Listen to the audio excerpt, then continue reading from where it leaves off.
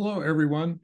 I've just spent some time getting familiar with the Revelator presets, so I thought I'd share what I've learned and hope that it helps someone else out. As you can see here, I'm on a Windows computer and I'm using Universal Control version 4.1.0. That's the most recent release, just built in April of 2023. So let me fire this up. I'll move that out of the way. So by default, I have not customized any of the audio. I'm using the default broadcast mail preset, so I hope the audio comes out okay. There will be some times when I flip through these things and I will stop talking as I do that so that my voice, the audio doesn't change. So I do want to give you an overview of presets. That's the only thing I'm focusing on here. I'm certainly not an audio expert. I just had a little bit of trouble getting used to this interface. So again, I thought I'd share what I've learned and hope it helps somebody out there. Now, by default, you get the broadcast male, female, robot, and AM radio when the UI first comes up. And you change whichever preset you want to use by either clicking from this drop-down list here, where you can see the 8 built-ins as well as slots for 8 user-defined presets. The other way you can use this preset selector knob, you just click it and drag it, and I will stop talking while I do that.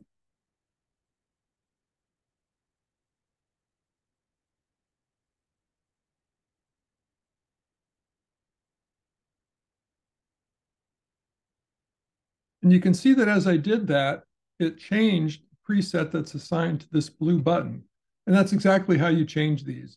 You simply click on a button and then choose the preset that you want assigned to that. So what I'm going to do is I'm going to go through and just assign these all to broadcast mail because we'll be using that in just a minute.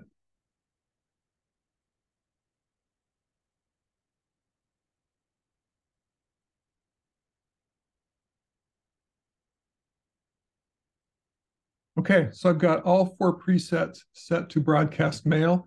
And if I wanted to disable presets altogether, I could either just toggle the button that's currently active. So right now it's the blue one. So if I just click on that, presets would be disabled while they're off. Or I could also just click the power button here, this yellow icon on the right. Now, the thing to know is when you choose one of these presets, the color of the preset button on the microphone is going to change to match that. So when I click orange, the button just changed to orange on my mic. And sorry, I don't have an external camera hooked up, so I can't show you the mic, but trust me, it's now orange. Now it's green. Now it's red. And we're back to blue. And the other thing you can do to turn off presets is simply hold the preset button on the mic for a few seconds, and it will turn red, indicating that presets are disabled. So I'll do that here.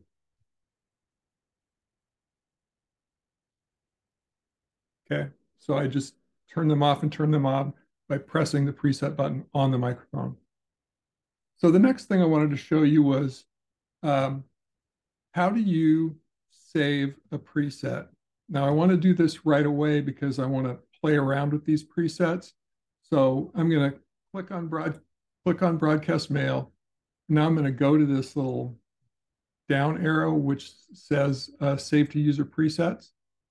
I'm going to click on that. Now this shows us the device presets list. So there are 2 things to know here. The first 8 are in-memory presets.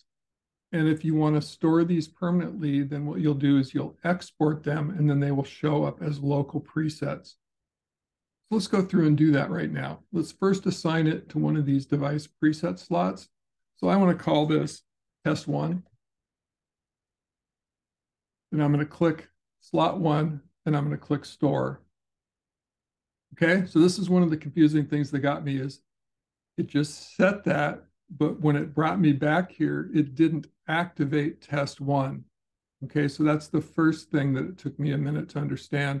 So when you're setting these, it did set it in this device preset slot, but to activate it, you have to activate it just like you would any other preset. So if we were to do that, let's go back and show you how to do that. So let's say I wanted to make test 1 in slot 2. So I click on slot 2. Now I click the drop down and I select test one.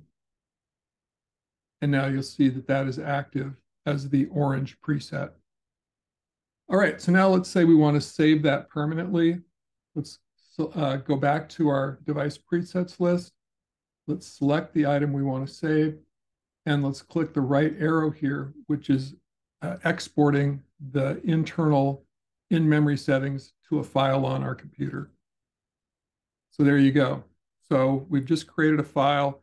It's on disk. Let me bring up the Windows Explorer to show you where that is. So for me, it's under Documents, PreSonus Revelator, Mic, FAT, and then there's test1.channel. And if you were to look at that,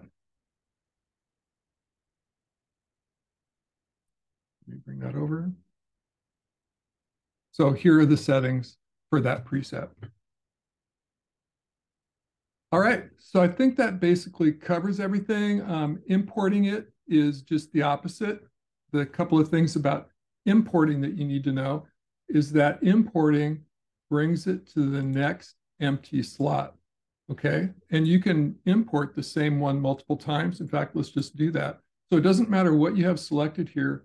When you choose the preset to import and then click the left arrow, it automatically populates the next empty slot. So if we just keep doing that, we can fill up our 8 slots. And then if we try it again, we'll get the message, no empty preset slot is available. So then you could just come over here and you could just clear a preset, whichever one you wanted, just say delete. You want to delete that? Yes. And note that this delete only deletes the in-memory preset. So then we could come over here and say, go ahead and load that one.